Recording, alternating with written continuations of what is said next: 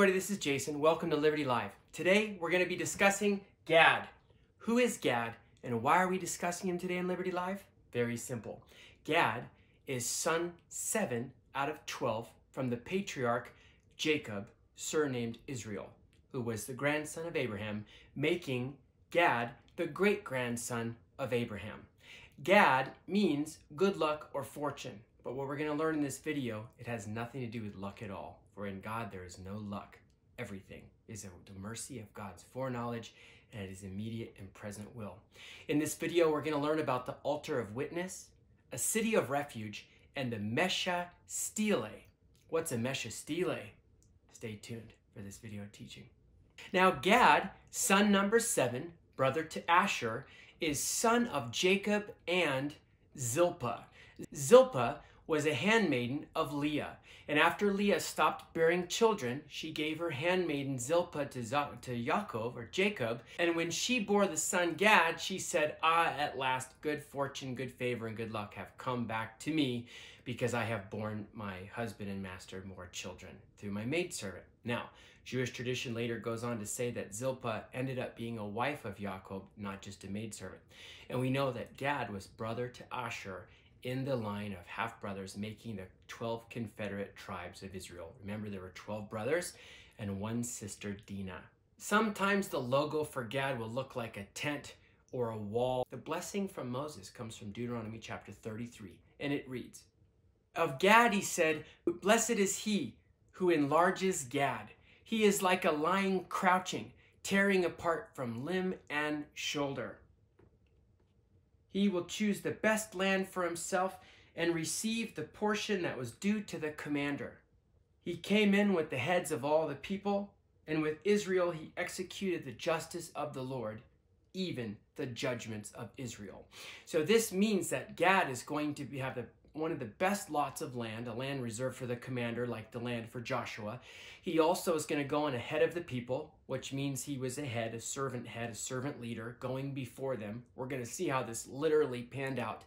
And also it says he's like a crouching lion, which means that he is going to overwhelm all of his enemies and all of his adversaries every single time. Now, the blessing from Jacob said raiders will raid Gad, but he will raid at their heels, meaning that he is going to counterattack greater than the original attack. An example of this is when David went to Philistia, when he was being pursued by Saul, son of Kish, from the tribe of Benjamin, or Israel's first king. When Saul was in pursuit of David, David finally fled to Philistia, even behind enemy lines. And he went to the commanders of the Philistine army and said, I will serve you and stay here with you. He stayed in Ziklag. And one day, the Philistines went to war against Israel, and David volunteered, though he was bluffing. They thought he was really going to serve them because Saul now became his enemy and he became a stench to Israel because of Saul, son of Kish. But the commander said, unless we go over to Israel and David turns and then now is at our heels, let's let him stay back. So they rejected David, and he said, why can't I go with you? And they said, please just stay here. I know you're a loyal man. So when David went back, he found out that the Amalekites did a raid on Ziklag, burned the city with fire, took their wives and their children and all their belongings. And so David's mighty men were ready to stone David, and he said, wait. He sought the Lord. He said, bring me the ephod so I can know that I know basically the will of God. And he said, God, shall I pursue the Amalekites? And the Lord said, yes, pursue and overtake them. So David and his mighty men pursued the Amalekites, and in pursuit they found an Egyptian who was a slave and servant left behind by Amalek, who was sick. For 3 days and 3 nights he was without water, and he found David, and David said, tell me where the men went. And the guy said, promise me that you won't kill me. And the David said, I promise you your life will remain with you. And so the Egyptian led David in the direction where the Amalekites fled, and David and his mighty men found them dancing over the victory, the spoils, and the booty that they had received from David from Ziklag. A mighty man is David, and they thought they defeated him and made spoil and fools of all of him and his encampment. And so David, because they were dancing, utterly overwhelmed them. They destroyed them. They captured their wives, their children, their booty back, and booty are spoils of war.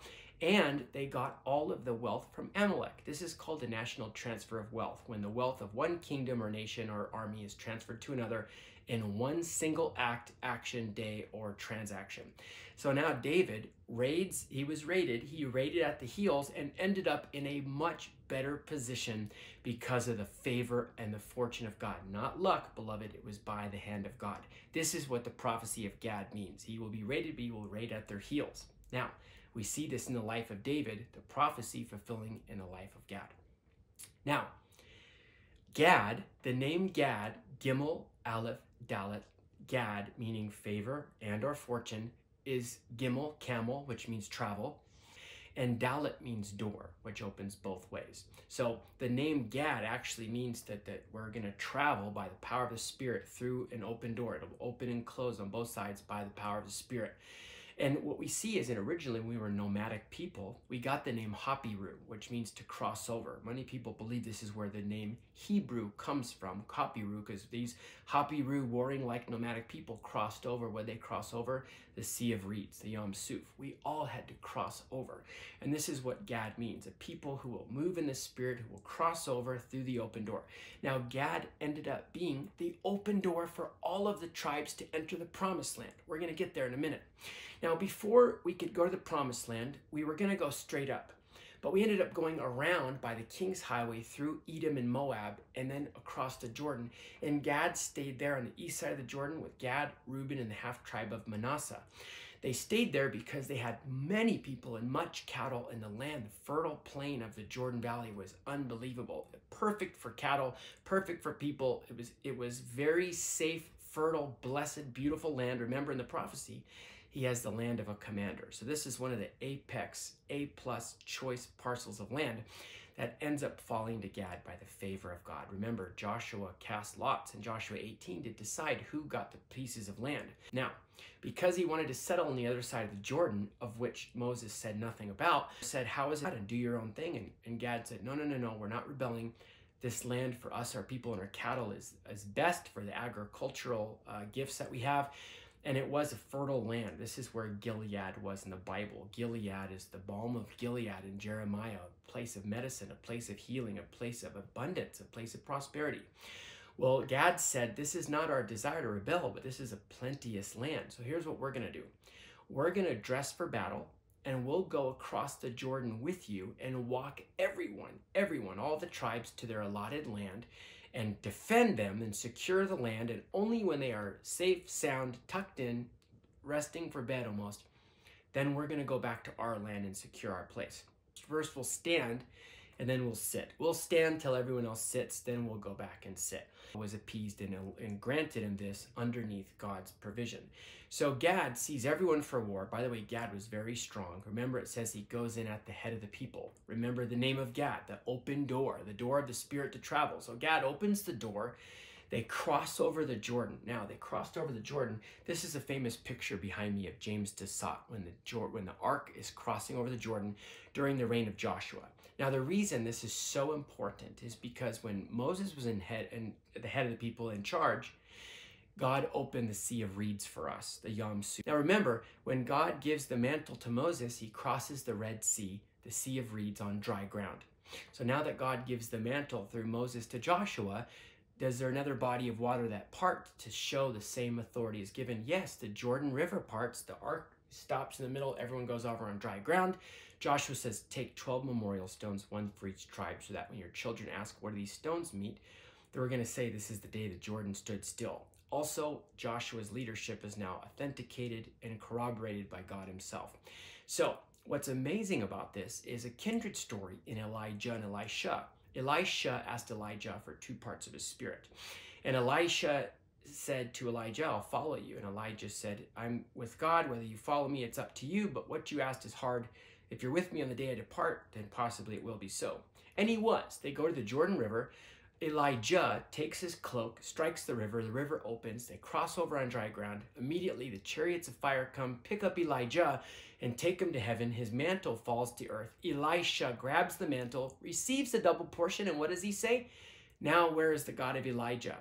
To test this out, he touches Elijah's mantle to the Jordan River, and it opens up for Elisha also. He crosses back over on dry ground. So As the river opened for Elisha, as it should have if he had the authority of Elijah, because it opened for Elijah, so should the river have opened for Joshua if he was in the authority of Moses, the water parts. Now, for you and I, this is amazing because Jesus has told us to cross over from death to life, from sins to sons, from sorrow to salvation, right? And how do we do this? We also cross over through the waters of baptism, the waters of repentance, the waters of remission, and we get the Holy Spirit, that's an open door to God's kingdom. The way in, beloved, is by obedience to Jesus Christ. And he said, no one can enter the kingdom of God unless they're born again of water and of spirit. Well, we were born in the water when our mother's water broke, and we're born again when we cross over the waters of baptism. Just like the earth started in Genesis 1, the earth was void and without form. Genesis 1, chapter 2, the Holy Spirit was hovering over the waters, and then God said, let there be, and there was. So God used the crossing over the water to create the world and all that therein is. He created us in our mother's womb. Before you were in our mother's womb, like Jeremiah, I knew you and appointed you as a prophet to the nations while you were in the water. And you came out of the water to be born. You come out of the water to be born again. We came out of the water from slaves to sons. Then we came out of the water to go from not a people to a people, not a promise to a promise, not an inheritance to an inheritance in the promised land, through the open door of the Spirit of God. We who were a traveling nomadic people now had a home. This is the beauty of GAD. The beauty of Jesus Christ is revealed in all of the tribes, beloved, how the glory of Jesus goes before us, secures a place in us, in heaven and on earth, rolls up his sleeves, puts his arms on the cross and his feet, willingly subjects himself to public disgrace so that we could publicly triumph over the enemy. The enemy gave his best, and it wasn't good enough, beloved, because Jesus rises from the dead, takes on sin, so you and I who sinned and fell short of the glory of God could take on his righteousness and walk in the inheritance as the children of God, in its freedom and the original destiny that God purposed for Adam in the garden. Prior to the fall, we may now walk with God in the cool of the night, in the place of inheritance, in the place of promise, in the place of favor because of Jesus Christ. Now, I told you about the cities of refuge. There were 6 cities of refuge: Kadesh, Shechem, Hebron, Golan, Ramoth, and Bezer. Now, one of these was in the city of Gad. And what a city of refuge is when a manslayer accidentally kills a man. They call him a manslayer. When a man accidentally kills another man, and this is the example that Torah gives. 2 guys are in a forest chopping wood, and a guy with an axe rears his axe back to get ready to chop the wood, and the axe head, the iron axe head, falls off the handle and flies in the air and hits the other guy in the head. He dies on accident. He has the right to be avenged. Life for life, blood for blood, eye for eye, tooth for tooth. But because it was an accident, he has the legal right to flee to a city of refuge, which is a divinely protected area, a city that is saved for God for acts of mercy until the manslayer goes to trial or till the death of the high priest. Then and only then can he return back to his house and live and dwell in safety. These cities were cities of mercy to protect the innocent so that blood would not be shed on purpose for blood that was shed on accident, so that the revenge is not refuting the justice and the mercy of God, but that an accident can be an accident and that what is on purpose can be on purpose. These are the cities of refuge, and one of them was in the territory of Gad, making also in his strength an allotted portion of mercy. Remember, mercy triumphs over judgment. The altar of witness. Now, the altar of witness in Gad, the altar of witness is that Gad, because they're on the east side of the Jordan, they started thinking ahead, Gad, Reuben, and half tribe of Manasseh, and they said, in the future, what if the tribes, because of the inheritance's name on the other side of the Jordan, are going to think that, who are we? What do we have to do with Israel? What do we have to do with the inheritance? Because nothing was mentioned on the east side of the Jordan. And so they make a replica altar of the brazen altar. Look at this here, from the tabernacle. The altar is 4.5 feet tall by 7.5 feet long by 7.5 feet long. This altar was responsible for all the burnt offerings, all the sacrifices, and all of the guilt offerings, fellowship offerings, sin offerings, and burnt offerings, and peace offerings for the nation of Israel. Now Gad makes a replica altar, and when Phinehas, the son of Eleazar, finds out with Joshua and the warring tribes, they all dress for battle and come basically to Gad's doorstep. And they say, what is this that you've done to rebel against God? Didn't we learn our lesson in the wilderness? And Gad says, no, no, no, we're not rebelling. And they go, then what's this altar? You know that God said, only where my name dwells will you offer sacrifices and nowhere else. You can't do your own thing. That is rebellion and insubordination. And Gad said, no, we're not breaking faith. We're not doing our own thing. This is an altar of witness. It's a memorial. We're not using this for burnt offerings. We never have and we never will. This is so that one day when your sons look at our sons and say, what portion do you have with Jacob or with Israel? That they will see this altar and remember that we are of the same blood, of the same creed, of the same promise. How did you get this altar? Why does it look like ours? Same dimensions, same material, same size, same shape, same everything. Because we are part of you. We are one with you. And we have no desire at all to rebel, but we don't want to be excluded because of the boundary line of demarcation of the Jordan. And at saying this, the people of Israel go, oh, praise God. We thought you were rebelling. You're not. Let God's peace abide. Let God's favor abide. We accept this altar. Let it be a memorial. And they went back to their tents and everyone had peace. This happened in the territory and tribe of Gad. Also, the Mesha Stele. Now, what is the Mesha Stele? The Mesha Stele is something that looks like the Rosetta Stone, if you know what that is. Now, the Rosetta Stone was a stele, and it's a rock like a tombstone. Now, most tombstones have the life of someone and an epitaph. An epitaph is like a summary sentence of their whole life. There's a lot of that in the book of Kings and Chronicles, like in this king like Josiah, there was no other king like him who did what was right in the eyes of the Lord like his father David did, or there was no other king like him, that there was a fire burned in his memory, or there was not a fire burned in his memory, or he did wicked things against the Lord, or he did awesome and honorable things towards the Lord. That's an epitaph. That goes on the tombstone. But these type of steles had military conquests and historic data from reigning kings. And so the Rosetta Stone, for example, was some of the Egyptian hieroglyphs with two other types of language saying the same sentence, which is unusual, but it allowed us, the same paragraph rather, to decipher hieroglyphics. It was an amazing archaeological find. And so we found one in Moab, the Mesha Steles from King Mesha, a Moabite king. Now remember, the Moabites and the Edomites were ultimately descendants of Lot, through whom which Ruth comes. And this Mesha Stele said that Gad and his God Yahweh overtook the Moabites, and the Moabites ended up paying tribute to Gad. Now, what this looks like biblically is a suzerain and vassal covenant. The suzerain is the supreme party, the vassal is the subordinate. We underwent this with Babylon under King Zedekiah, and he rebelled against Babylon and stopped paying tribute, which ended up in conflict with Nebuchadnezzar and Zedekiah.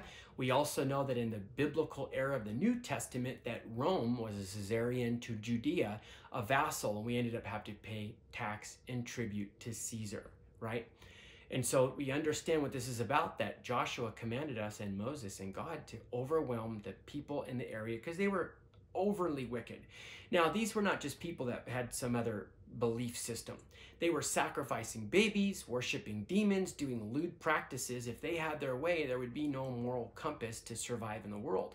Remember, when God chose us, Hebrews, as a people, he said, it's not because of anything you did, it's because you're simply less wicked than all the other nations, so that we would never be prideful about God's divine selection for us to become the light of the world, a nation of priests and kings, a kingdom of priests for the nation of our God.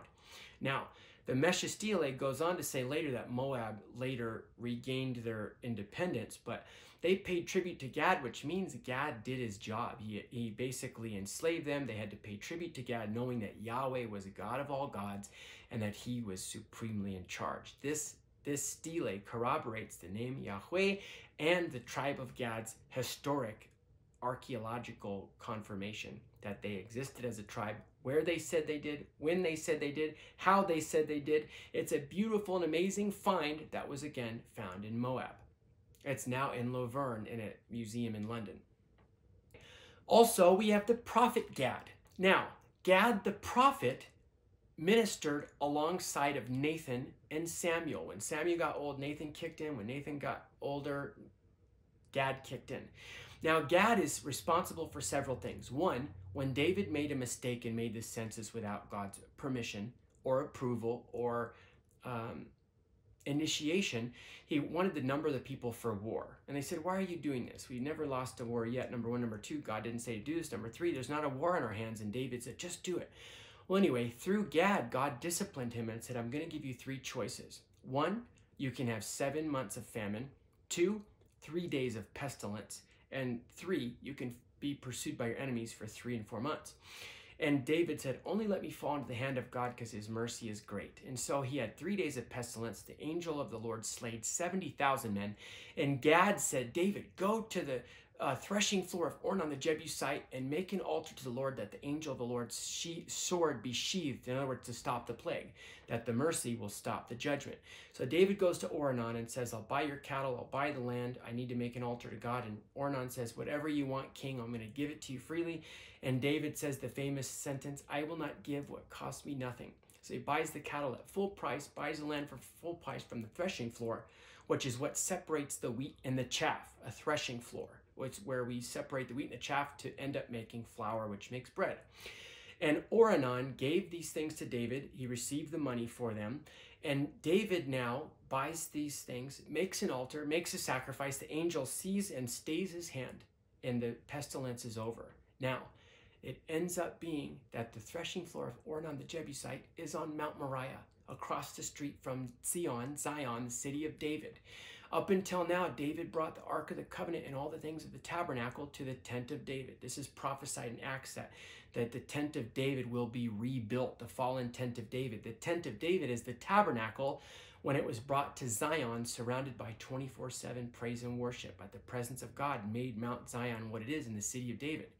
But then his son, in 1 Kings chapter 8, takes the ark and all of the furniture from the tent of David out of the city of David onto Mount Moriah. Now, Mount Moriah, on the threshing floor of Ornan the Jebusite, Moriah means Yah, Yahweh. Mori, teacher, Yahweh will teach us. The mountain where Yahweh will teach us is where the first temple was built. We went from tent to tabernacle to temple on Mount Moriah, out of the city of David onto Mount Moriah. What happened here? On Mount Moriah is where Abraham was going to offer up Isaac, and found a ram in the thicket as an archetype of Yeshua, our sacrifice, our atonement, our freedom, our inheritance, our lineage. It is also where Jacob laid his head down and said, I didn't know God was, this is none other than the house of God. I saw angels ascending and descending to the house of God, and calls the place Bethel. Beth means house, like Bethlehem, house of bread. Beth is house, El is God, Bethel, the house of God.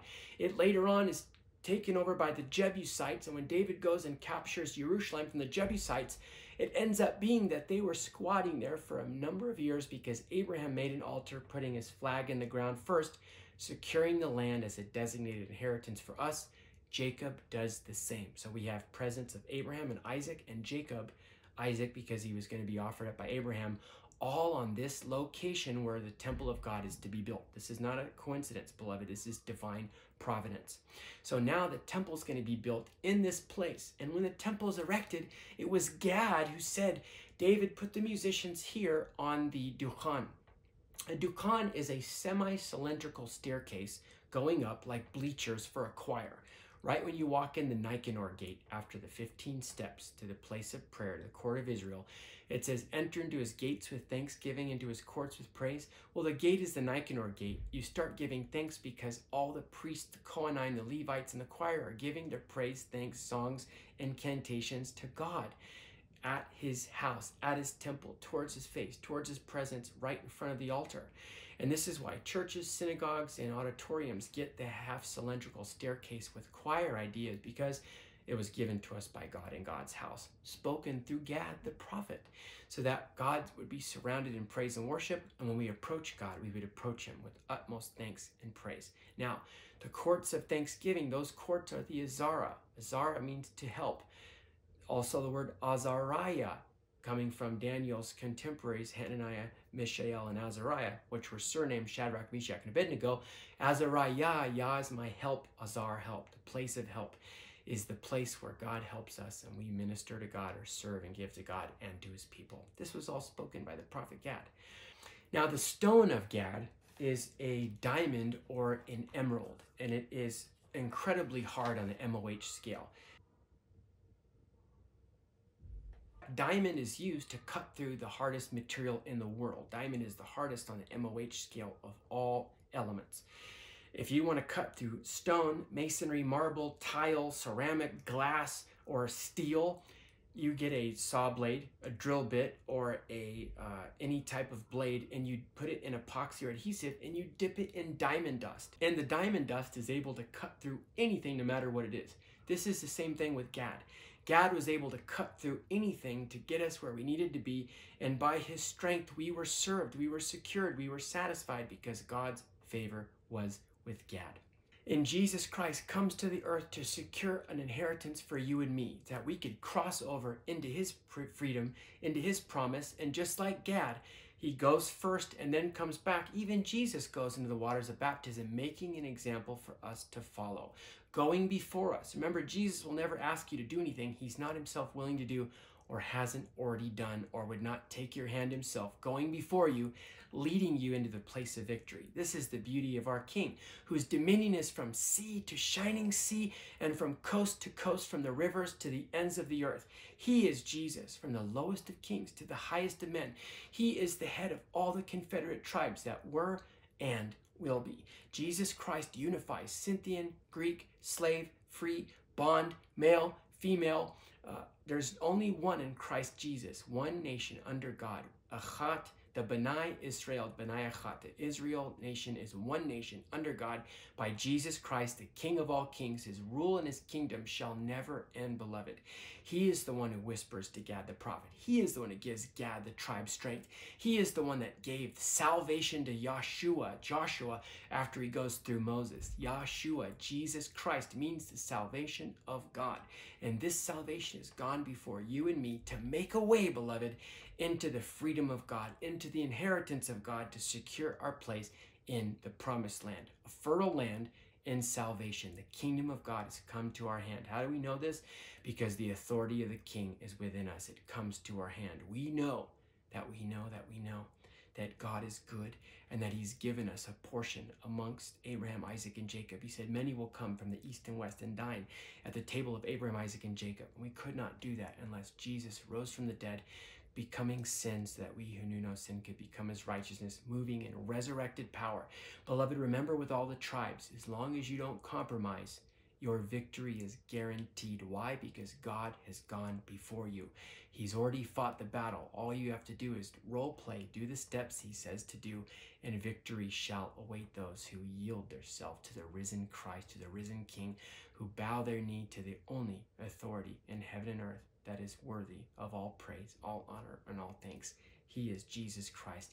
He is the one who gives GAD life. He is the one who gives history and corroboration to the word of God. And he is the one that liveth still. And it is in his name that the Gentiles will trust. Both Jews and Gentiles alike will put their hope in him. In Jesus' name.